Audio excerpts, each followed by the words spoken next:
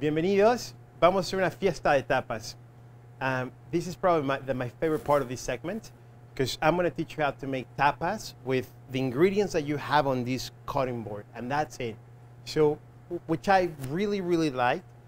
The method that I'm going to teach you is called montaditos, which is basically we're putting toasted bread and then we're putting the whatever it is that we're going to be serving to your guests. This particular way of serving food, I absolutely loved. Not only that your guests and your family and your friends are going to come to your house and then you're going to pick whatever they want to. So they become ultimately the chefs because they're the ones that decide, I want membrillo with chorizo or jamón serrano with strawberries. They're the ones that decide and ultimately makes the experience so much better.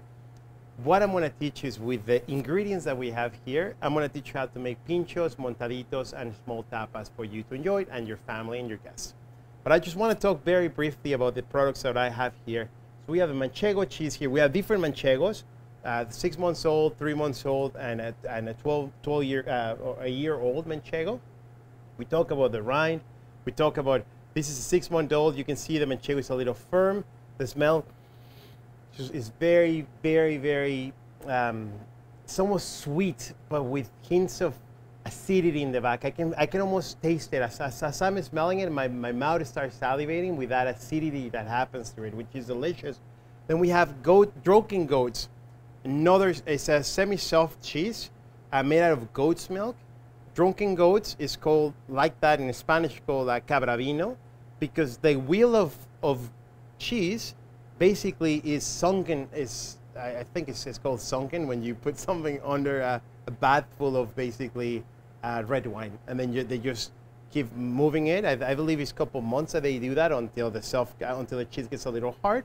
Then we have another goat cheese, beautiful goat cheese with a beautiful rind, different method of the cabravino. Once again, you smell the cheeses, and that's one of the most important parts of when you're buying a cheese, is not only the way they look or the description that you're looking or the type of animal where the milk has come from. Smell them before you taste them. And that's how you get to see, okay, what are the notes that I get from here? Here, I get like very strong notes of goat, and it's almost like, I don't want to say, it's like in between a lemon and an orange type of smell. Which I think it will go delicious with fruits. Roasted figs, perhaps even putting it not just with honey, but with dulce de leche would go very well on bread or on this beautiful, this is another product that I love, tortas de oliva. This is for my Canadian fellows. This is sort of like a upgrade version of a beaver tail, which is delicious. It's basically a, let me just open one for you to see. It's a wafer made of olive oil. There's a bit of sugar and anise as well. This, even though it's not necessarily served all the time with cured meats, I absolutely adore because of the sweetness, and it complements very well with the saltiness of the jamón serrano or the chorizo, or some of the membrillo with this is incredible, and some of the cheeses as well. It's a delicious thing to have. And once again, it's very beautiful to put on display for your guests, right? The other cheeses that we have, of course, we talk about the Iberico, which is the 3 cheeses, and the Manchego, which is the 12-year-old. Here, this is another, Espuña created this edition of tapas. We basically, everything is pre-sliced for you, premium quality that could be served on its own, or could be served on top of something, right? And that's what I'm about to show you. Okay, so for the first tapa, and this is all about what you see, right? So I'm looking at the drunken goat here. So I cut a little bit of the drunken goat piece here, and I'm just gonna put it on one of my baguette, or one of my previously toasted baguettes. This is membrillo. Membrillo is another wonderful dish that comes from Spain. You can see here, take a look at this beauty. So this is membrillo, is in English it's called quince, or quince paste. It's basically quince that is a fruit that has been cooked with sugar, wine, and water for an extended period of time. So quince naturally has a lot of pectin. So therefore it becomes like almost like a pate, if you may say, but it's sweet.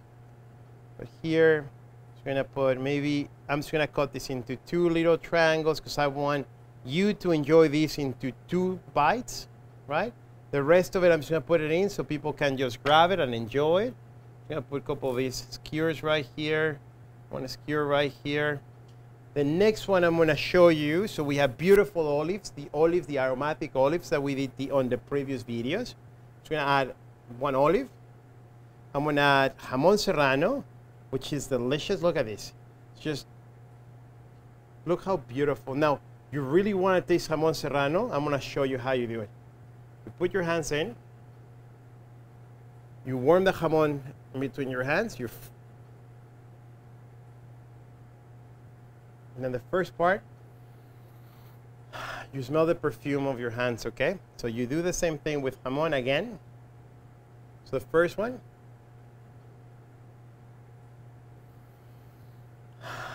The smell is incredible. Now everything is activated. My aroma, my sense of smell already perceives that saltiness and brightness that comes from the jamon. I almost get like a bit of nutmeg-like flavors. I don't know if it's on the fat part of it or a bit of a cinnamon type of cloves almost, like very festive almost. And of course it's delicious, and then because your hands smell like jamon, you don't need more perfume or cologne, right? Well, anyways, so I ate the tapa, which it often happens, so don't worry about it. Jamon serrano, olives. I'm gonna skewer them into little pinchos like these. I get another one. Maybe just another olive. And then I have a beautiful, beautiful tapa here. And then, what else do we have? We have another goat's cheese here, which I'm gonna cut in half, just a little square, or triangle rather. And I have figs, which are delicious. I'm just gonna cut them, I'm gonna make a little incision here just to create a little opening. I'm gonna press them down. I'm gonna add my goat cheese inside, my semi-soft goat cheese. And then I'm going to skewer that, just so it keeps it in place. Now this particular one, I'm going to put it on the bread, but I'm going to throw it in the oven for just a second because I want my cheese to melt just a little bit. Or so lightly. Put them right here. I don't even need to turn the oven on, just a little bit of heat. While we wait for the last one, we're going to do strawberry. So previously, I made for you a beautiful tomato con casé with onions, a bit of oregano, basil, and alberquina olive oil, which is already delicious. A bit of Maldon salt. I want you guys to look at the colors and the way. I mean, this smells delicious. As I was sniffing this, I got the aroma of the manchego and the goat. Honestly, I wish you guys were here to, I mean, you guys are here as well, but not presently. I'm going to put a bit of this. Look at this. Little bit of beautiful, this is a salami-style chorizo. Just going to fold it in like that. Once again, I'm just going to skewer this. So it just skewer the first. You put them in like this, and then I'm gonna go for my drunken goat. Sorry, for my goat cheese, and then that's it.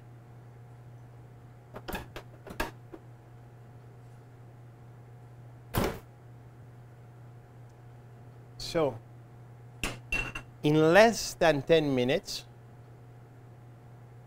I'm gonna put a bit of honey onto this.